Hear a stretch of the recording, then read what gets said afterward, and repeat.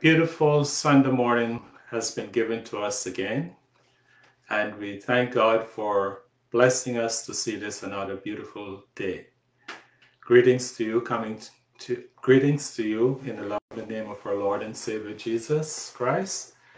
And it's another lovely opportunity that we have to be alive and to continue to live and enjoy this beautiful world that God has given us to live in.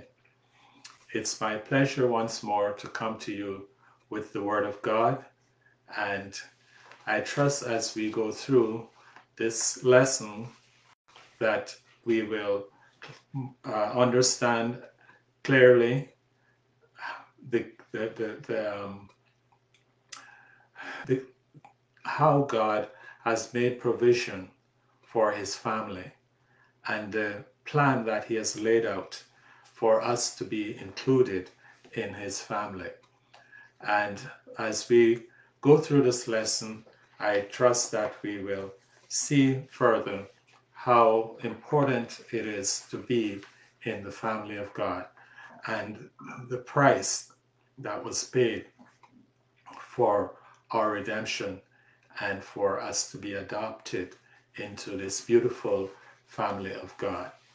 So thank you again for your time and your interest, and I trust that this will be a lovely day in all respects for you, and that you will have an enjoyable day as you serve the Lord, as you go to fellowship, or even if you don't get to go out to fellowship, and even through this medium, that your spirit will be in tune with God, and that you will feel His presence and feel the warmth of His love through His word.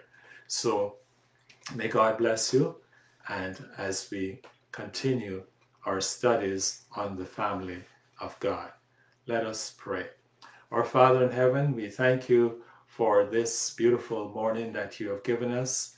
We thank you, dear Lord, for blessing us with another night's rest and bringing us into this lovely day. We pray, dear Lord, that your Holy Spirit will lead us and guide us and help us, dear Lord, to follow as you lead, dear Lord. We know that you will not lead us in any way that is contrary to your divine will for us. So help us to be obedient followers, dear Lord, and that we will understand, dear Lord, how beautiful it is to walk in the steps of the Savior. So, dear Lord, I pray that you may help us, that we will enjoy this day, and that we will fellowship with you, dear Lord, and fellowship with one another, those of us who will be congregating in the chapels, dear Lord, that your Holy Spirit will meet with us, and that we may embrace the opportunity and the beautiful Spirit that God has descended upon us and will bring glory unto your name, dear Lord. So bless us now as we go into this study. I pray that you use me, take me and guide me, dear Lord, as I do my part to convey your word in Jesus' name. Amen. I would like to also express my condolence to families who has lost loved ones this week. It is so sad to hear again how, people are just dying suddenly, especially, and the sadness that it brings to family, the unexpected sadness that comes with this. So may God sustain you. Put your trust in Him, and He will sustain you as you go through your grief, and He will supply their needs and strengthen you. So may God continue to uplift you with His divine Spirit. So now let's look at the blood-bought family part 2. And the aim is to further impress the students with the price of membership in the family of God. To further explain the price of membership in the family of God. And the introduction to our lesson read as follows. As members of the blood-bought family, it is necessary that we conduct ourselves in such a way that the father of this family may be respected and adored throughout the earth. He that is a child of God has been born again by the Spirit of God and removed from the family of Satan and added to the family of God. This means an end to the business of sin, and holiness and righteousness become the order of the day. Modern Christianity is mixing the world with its religion. But this will greatly disappoint the professor when he comes to the judgment bar. Therefore, it is most important that we set down the truth here in regard to the conduct of the family. Now, the family of God is very unique. The family of God is special, and it is a holy family because God calls us into holiness. Therefore, when one becomes a child of God through repentance of sin and salvation being granted unto them through the blood of Christ and the forgiveness through his grace, and he adopts us into this family, we are in a place where it is going to be a change in the way we live. You cannot maintain the same lifestyle, do the same things as you used to do, and think you're going to be a part of this family. No. I have a natural family, and there are certain rules and guidelines that governs my family and my children, especially being, the young ones in the family. And when they came along, these rules and guidelines, when they were able to understand, were taught to them. And it is our expectation as parents to see that they carry out these guidelines that were set in place and standards. They cannot just go out there and do any and everything and think it's not going to have some consequence to it. It is going to have consequence. And if they understand, and thank God they did, sometimes it might not be the most comfortable thing to do in their skin, in certain setting of their experiences and the company that they might be in, to be different. But they know that there are rules that governs them, and therefore they are going to do their best to restrain the influence and the peer pressure to wanting to go in that different direction. I am not saying that they were all perfect in doing this, but they were taught. The rules were there.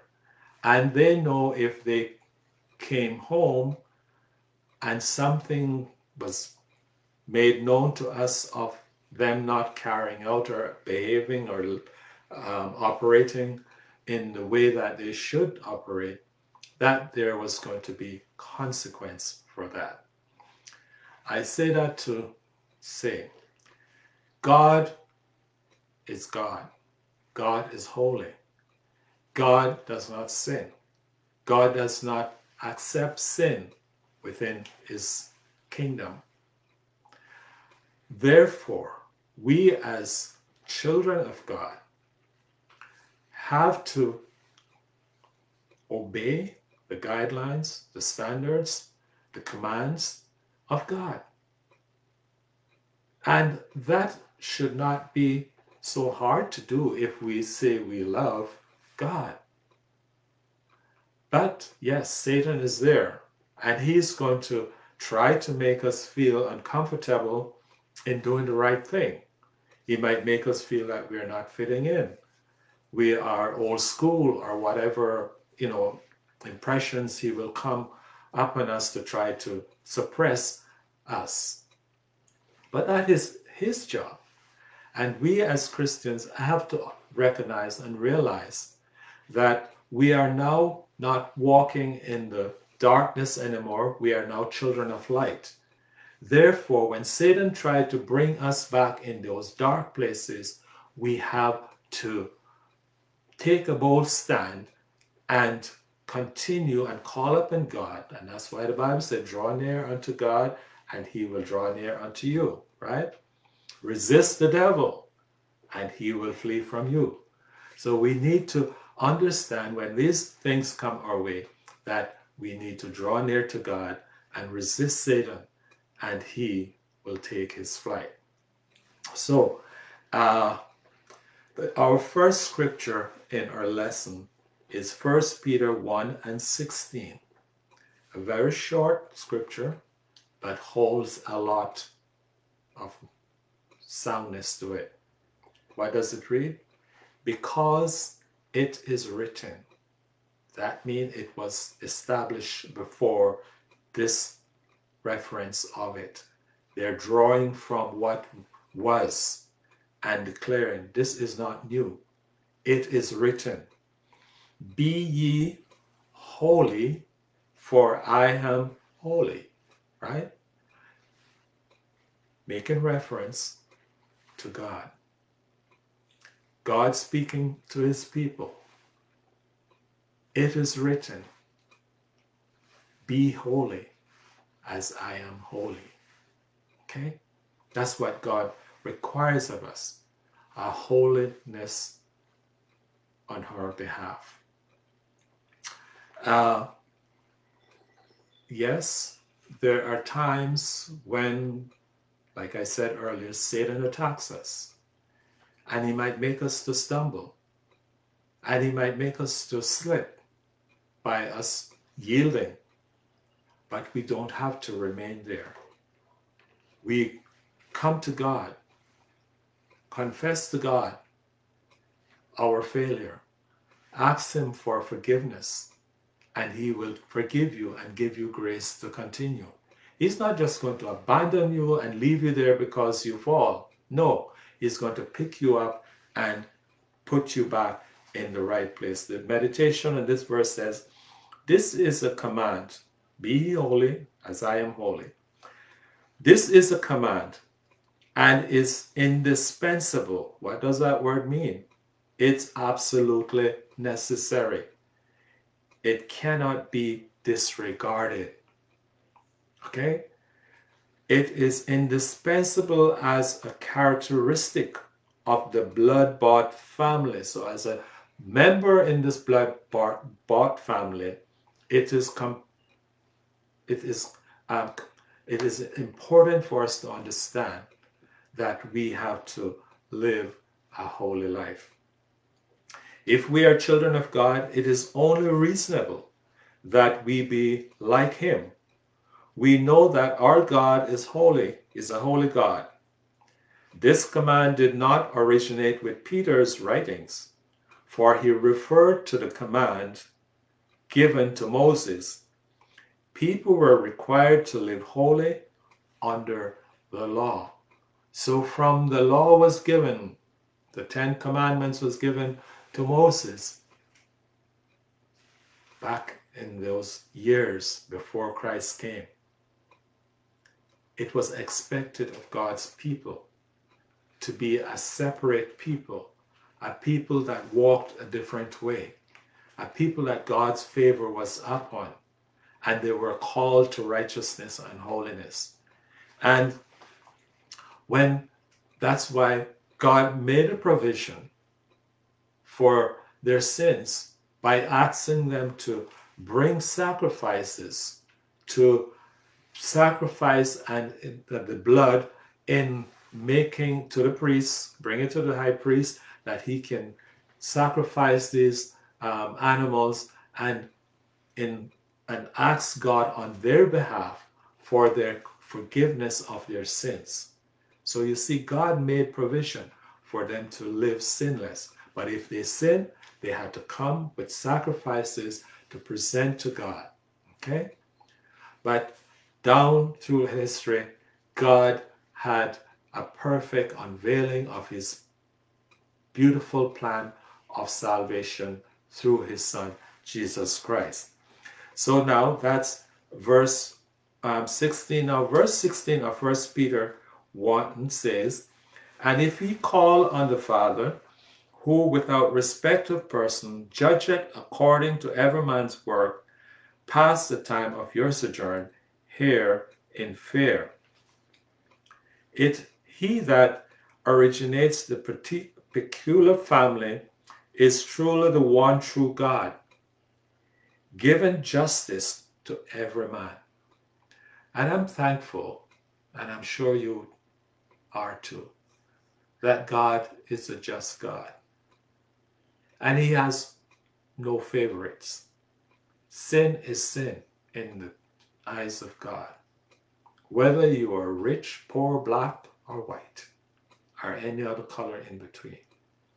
God looks upon sin as sin. And there is no white sin like they talk about white lies. No. Sin is sin. So whatever our sins are, God sees it as a sin. He's not partial. Every man's reward shall be according to his works. Therefore, it is necessary that we be very careful of our daily lives. So we should live carefully. Make it a point of duty to want to live in the will of God, to want to live to please God, to make sure that you reflect the family that you belong to. I mentioned earlier about my family, and growing up, and even now as adults, they are faced with that, because people who know their parents know the values that we establish in our lives and for our children. And they're expecting, even though they are adults now, for them to still have those virtues about them. So as Christians, we need to have those virtues of righteousness because we are in the family of God. Okay?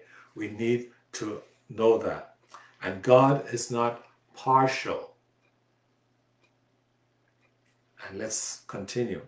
Verse 18.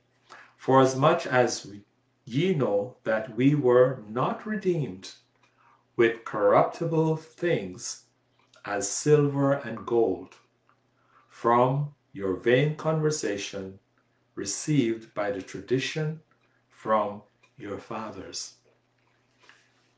For as much as we know we are not redeemed with" what?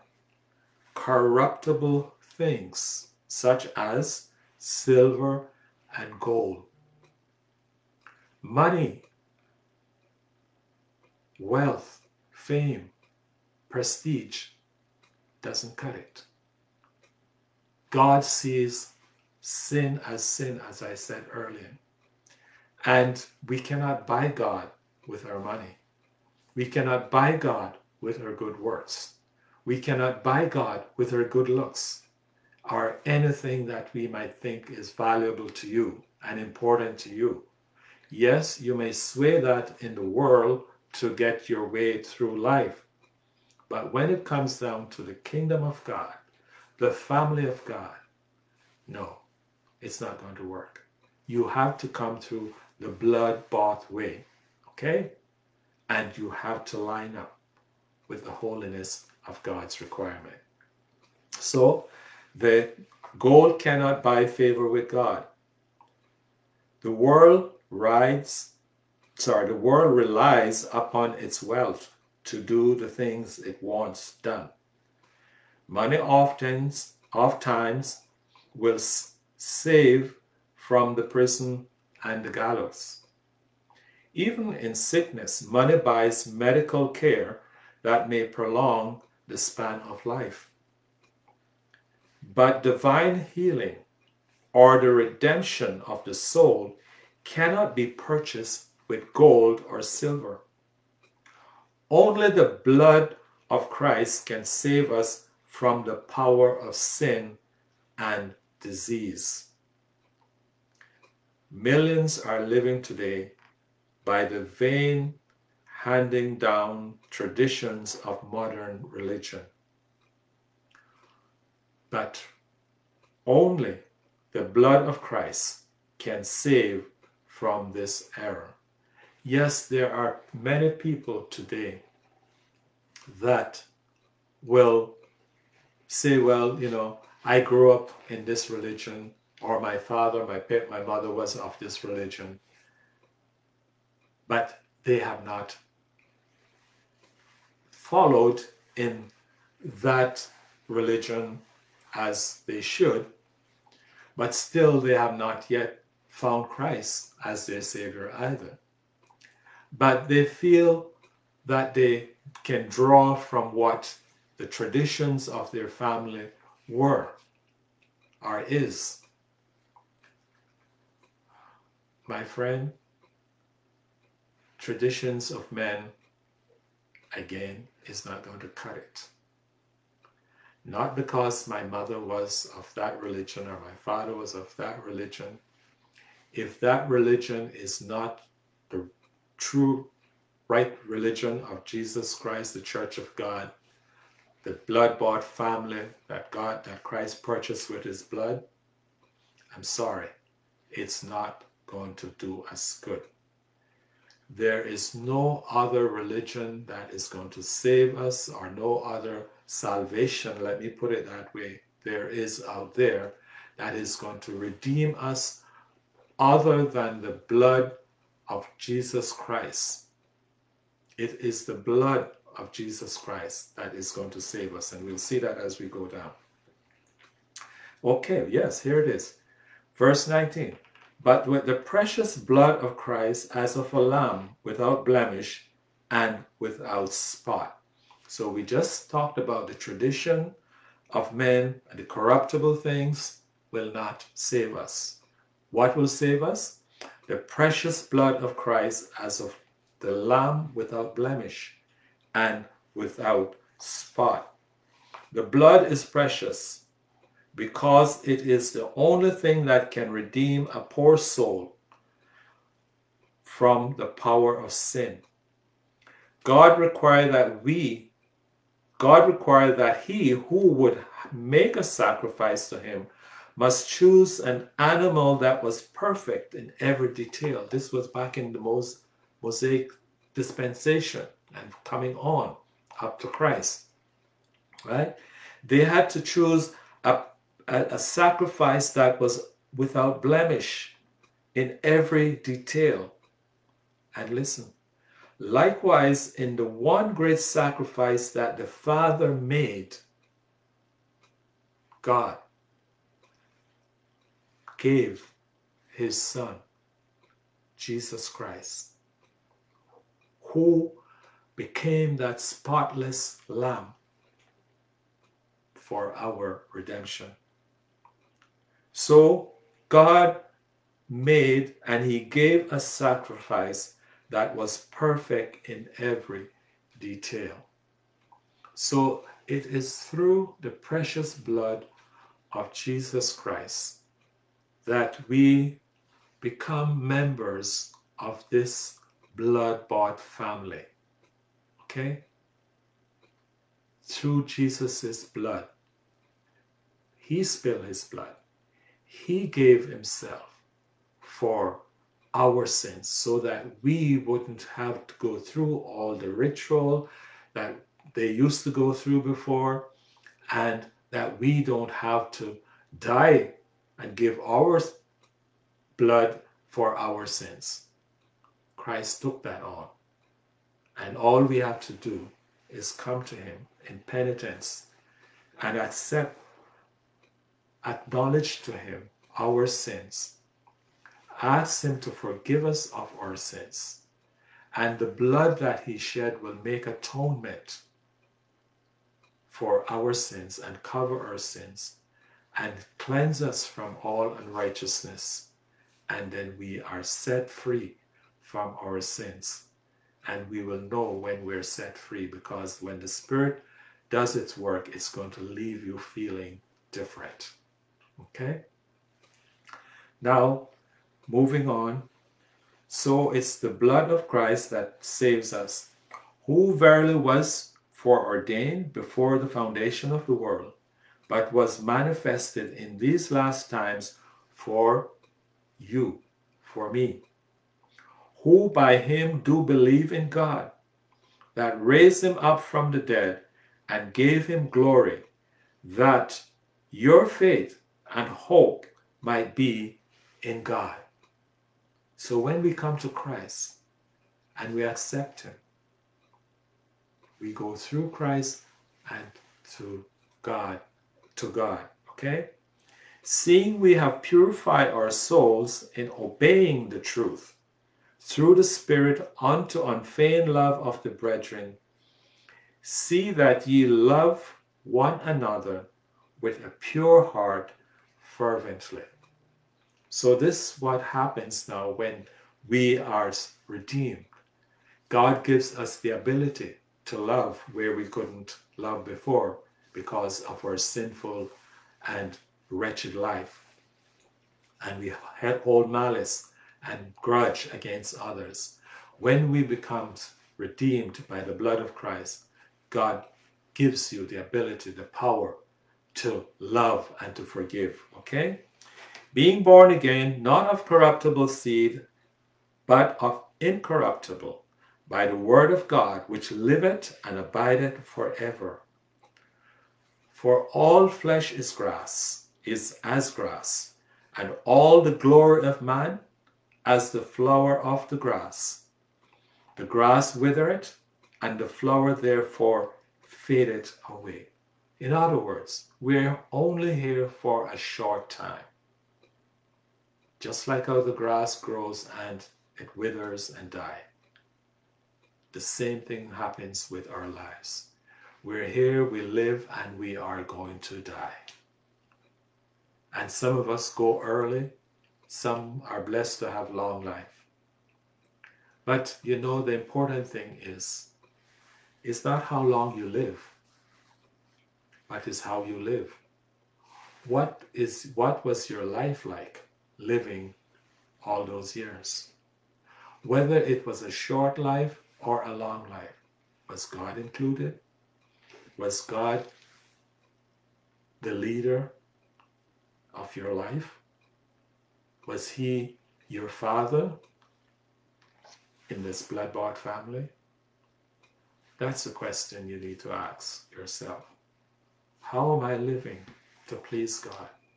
How am I living that if I should die tonight, how would I face God? Or today, how would I face God?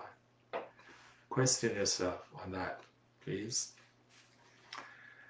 Verse 25. But the word of the Lord endureth forever, and this is the word which by the gospel is preached unto you. The preceding verses is the gospel that is preached unto you. We must be holy. We must be righteous, okay? And we must follow God in his righteousness.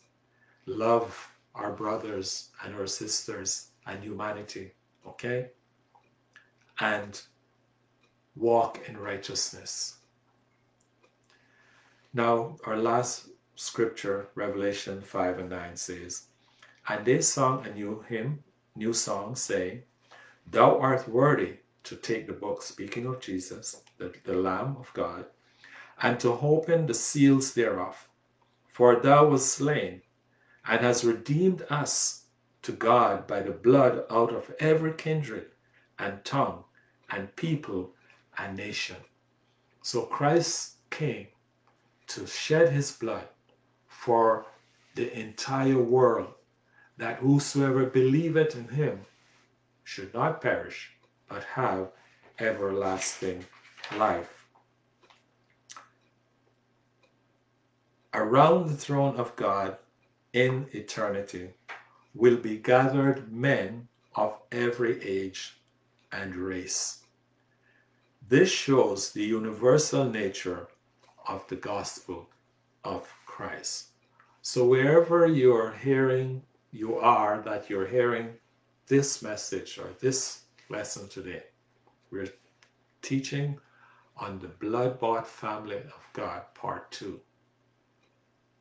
How one becomes a member of God's family, and how we need to live to maintain our membership in that family.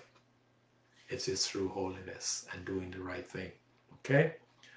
So Christ made it possible so that we can live righteous and that we can help others to come to Christ. And that is what this platform is for this morning. As we reach out through this Facebook page, teaching the Word of God, we invite you to come to God.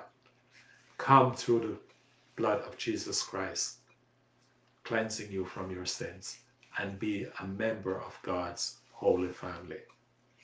God is relying entirely upon the testimony of the blood-bought family to extend the borders of his kingdom in the earth. The family is met by great opposition as we try to do this. But even so, there are many great advantages before us today, of which we should make the very greatest use. Such as I just mentioned a while ago, just through this Facebook page, through radio and through television. Every channel should be filled with the pure gospel of Christ.